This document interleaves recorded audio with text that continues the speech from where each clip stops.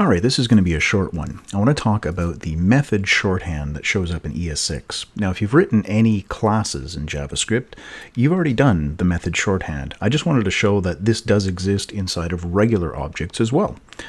So I have a very simple object here. I've got three properties.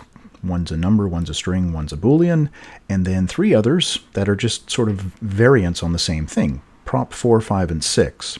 All of them are methods inside this object, so I can call them obj.prop4 or 5 or 6. Each one of them is writing out obj, this variable, so whatever it is, and then this.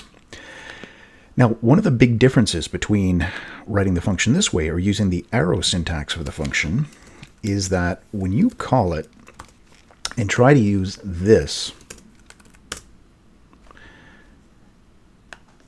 here we are with a regular function, and then these two, this is prop 5. So we're trying to call this inside the arrow function. We end up with just an empty object. It's referring back to the global object.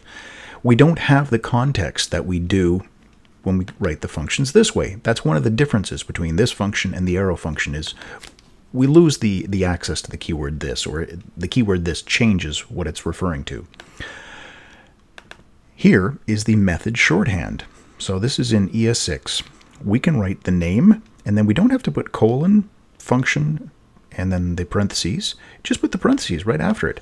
This is the name. This will be interpreted the same way as this one will. So if I change prop 4 to prop 6, clear this out, run it again. There we have it. Now number 6 is running first. It will give me the exact same result as prop 4. It's just a shorter syntax for the same thing, and this is known as the method shorthand. This is how you create your functions or your methods inside of classes in JavaScript, but you can do it inside of just plain old objects as well. Hope you found that useful. If you have any questions, feel free to leave them in the comments down below. If you found it useful, please share it.